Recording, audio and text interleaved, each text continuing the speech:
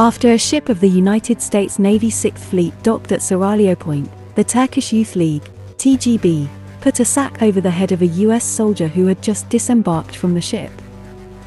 Yankee, go home, and Ataturk youth in the line of duty.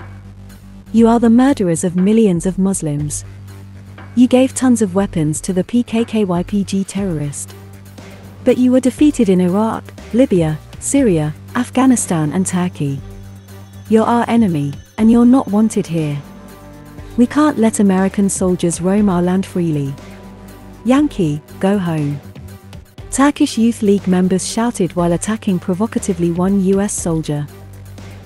Explaining that they took this action to confront the US plans to throw Turkey into chaos, TGB extremist members said that with this move they reacted to the tensions in the Eastern Mediterranean and the declaration of 10 ambassadors by putting a sack over the head of the US Navy soldier. We put a sack over the heads of American soldiers in Seraglio Point, the TGB said in its Twitter post about the incident. This nationalist group had done the same some years ago as, in 2014, Turkish Youth League members put sacks on the heads of US soldiers aboard the USS Ross, which was returning from a NATO exercise in the Black Sea.